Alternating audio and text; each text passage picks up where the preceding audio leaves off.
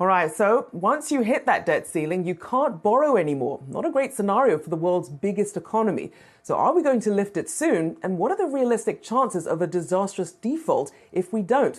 Well, joining us now is MacGuineas, president of the Committee for a Responsible Federal Budget. Good to have you on the show. So as we look at this very limited time we have before a new Congress kicks in, what could Congress do right now to manage this? Well, there certainly is the opportunity for Congress to go ahead and lift the debt ceiling now. And they should, because frankly, we should never be waiting until anything close to the last minute to lift the debt ceiling. Failing to do so, getting in a standoff, roiling markets has huge cost, even short of the sort of inconceivable scenario of our actual defaulting. So what we always do is we wait until the last minute and we actually use these extraordinary measures where the government is shifting money from one trust fund to another.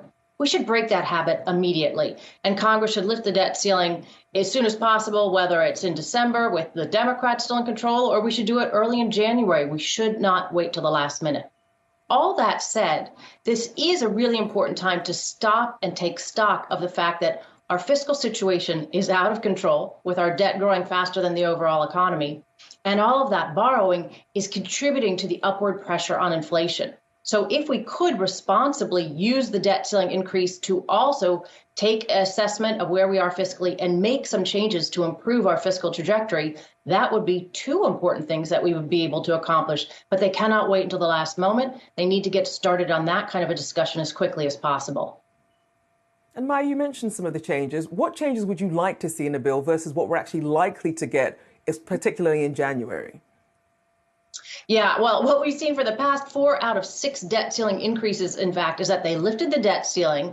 And keep in mind, the debt ceiling is merely approving borrowing, the ability to borrow for borrowing that has already been put into law. So it has to get done, and all contributions from all parties of borrowing have made that situation that the debt was so high. But for 4 of the past 6 debt ceiling increases, they also put in policies that increase the debt as well. And this is like the kind of negotiating you can only see in Washington, where both sides make things worse and they tell themselves they've done a great job for working on things together.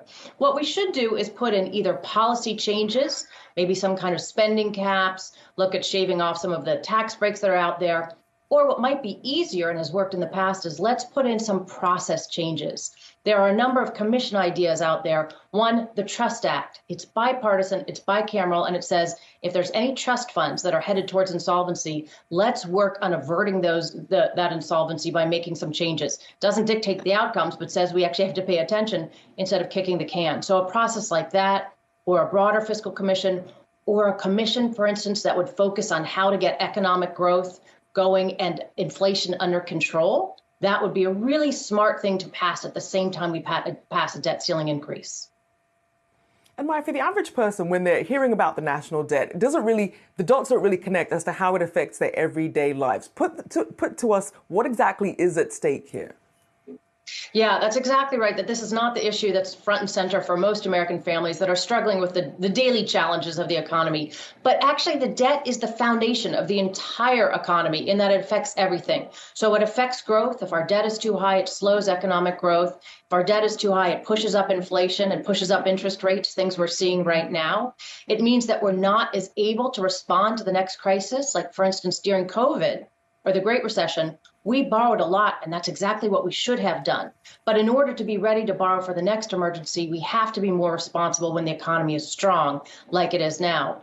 And finally, it leaves us dependent on borrowing from other countries overseas. And some of those countries are starting to pull back on their willingness to borrow to the U.S. That's going to increase our cost of capital. And all of that trickles down to, if it costs the government more to borrow, it's going to cost you more to borrow to get a mortgage for your house, to borrow for whatever consumer durables, the car, credit cards, all of those things ripple down. The effect ends up hitting consumers, and it lowers our standard of living, and it makes the cost of a lot of things we're borrowing for much more expensive today. And when you have governments and individuals living overseas also owning about a third of national debt as well, what are some of the risks that come with that to financial markets? Well, it certainly means that you have other countries that have more power over the interest rates and the stability of U.S. Financial markets. But let me point out, it's particularly troublesome when some of the countries that we're borrowing from are not aligned with us in terms of our global goals. And so it's become a geopolitical risk, which is why we've had a number of people from the national security agencies say that the single biggest threat we are facing in the country is our high and unsustainable debt levels. That makes us dependent on other countries. And if we're not aligned with them, because economics is really the new way of dealing with diplomacy and national security, it makes us much more vulnerable in all of those global situations, both economically and in terms of national security. That is not a position we want to put ourselves in. And for some reason, we are doing so of our own accord. All we need to do is gradually put in place a plan that would bring our debt down, stop borrowing for everything. If something's worth doing, it's worth paying for, and we could start to get that fiscal situation under control. That would improve our economy, and it would improve our situation in terms of national security. We'll have to see how far we get with that, especially as a new Congress comes in and the balance of power shifts a little more. A big thank you to Maya MacGuineas, there, President of the Committee for a Responsible Federal Budget. Thanks so much.